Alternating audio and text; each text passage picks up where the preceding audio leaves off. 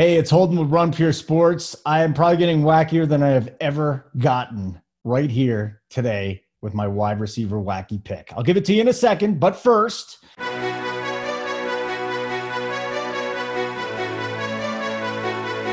thumbs up, like and subscribe to the Run Pure Sports YouTube channel. Give me a thumbs up because it'll make me happy and more people will watch because there's an algorithm and everything. It's the algorithms. It's like Charlie from Always Sunny.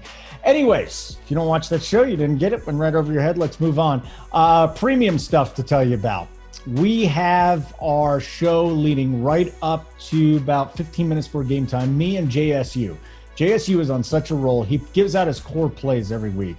You know, 5, 6 guys that he's putting in his lineups. He also has his tiers. You can go look at that, plug those in, figure out what lineups he may be tinkering with.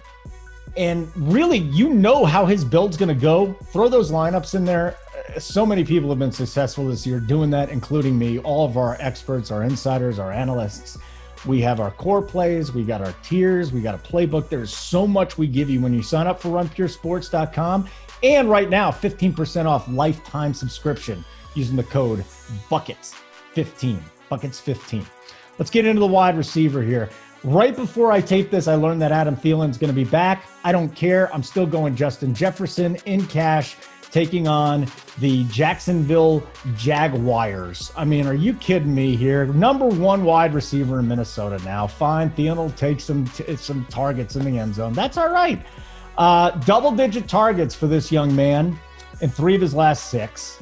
24 receptions of 15 or more yards. Jacksonville, 4 games allowing multiple touchdowns to wide receivers. I'm really not overthinking this. Fine, Thielen's back. Jefferson's cheaper. Let's go Justin Jefferson. GPP, I'm going with the Lazard King. Yeah, the Green Bay Packers receiver. He had 6 targets, 4 catches, a touchdown before he left against the Bears with a head injury. Should be back this week. He's 5K on DK. He's 5'6" on FanDuel, and he's taking on the Philadelphia Eagles. I mean, he's got Rodgers throwing to him. He is expected to get more snaps as the season progresses. He had 46% last week. The coaching staff saying, "Oh, you know, we're going to ease him in." Well, 46% before he went down. I mean, this is a guy that'll probably see snaps at least in the 60s, maybe the 70s this week. The Eagles are 20th in DVOA against the pass. The Lazard King is my GPP pick this week. And then wacky, I mean, we are going way down. This guy could legit get you a 0, but he could legit be under 1% owned, score a touchdown, get you 10 points, and all of a sudden you're like, whoa, I got this guy. Isaiah Coulter with the Houston Texans, 3K on DK, 4-5 on FanDuel. Fuller suspended. Stills was waived. So we're down to what? Brandon Cooks, Kiki QT, Jordan Akins, Daniel Fells. Well, why not this rookie Isaiah Coulter, huh?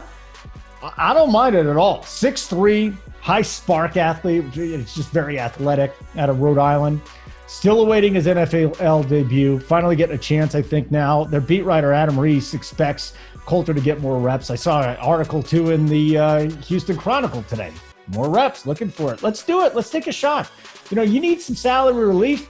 Isaiah Coulter. I make about 6 or 7 lineups a week. At least one's going to have some Coulter in it. Okay, again, make sure you sign up if you haven't already. runpuresports.com, 15% off with the code BUCKETS. Me and JSU do a live show leading right up to about 15 minutes before kickoff. You have any questions, the guy that I think is the best DFS player in the world answering your questions Sunday morning right near lineup lock. All right, check out my other positional previews: quarterback, running back, tight end. Thanks to Simon for making me look pretty. Like this video, subscribe to Run Pure Sports on YouTube, and keep running pure.